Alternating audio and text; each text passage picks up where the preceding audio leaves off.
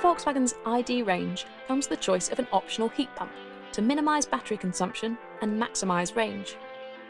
One major difference between electric vehicles and internal combustion cars is that petrol and diesel generate a lot of waste heat. When it's cold and you turn the heater on in internal combustion cars, that same heat is used to warm the interior.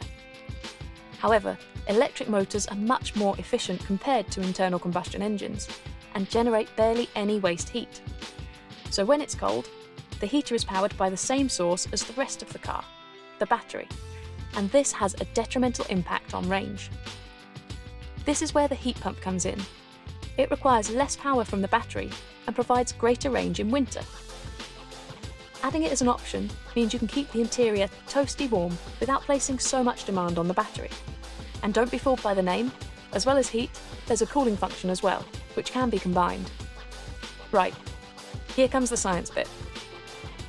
The heat pump has an output of approximately 3.9 kilowatts, but reduces the load on battery capacity by drawing on waste heat from the traction battery and certain high voltage components.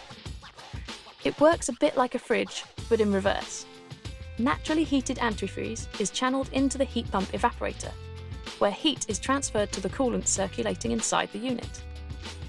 The evaporator, as its name suggests, then makes the coolant evaporate, turning it into gas, which is then sucked into the compressor.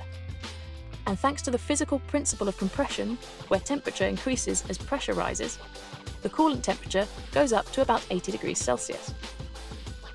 This heated coolant flows into the condenser, where it transfers its heat into a water reservoir, storing the heat in the same way a central heating system would.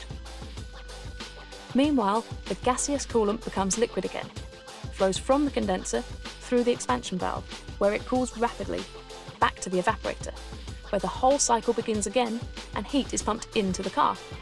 Hence the name, heat pump. Simple.